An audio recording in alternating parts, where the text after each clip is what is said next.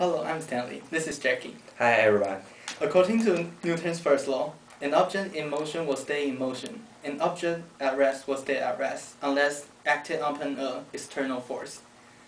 Or, to say, a body resists a state of uniform motion or of rest unless acted upon an external force.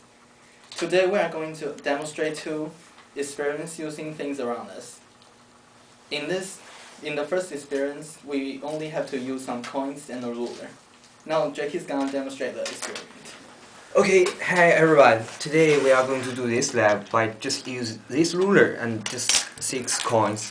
First, we put 6 coins just in pile. We put them here and then we put a ruler like this.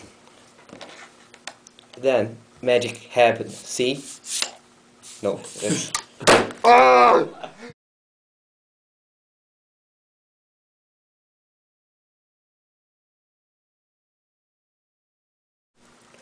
Okay, now let's begin.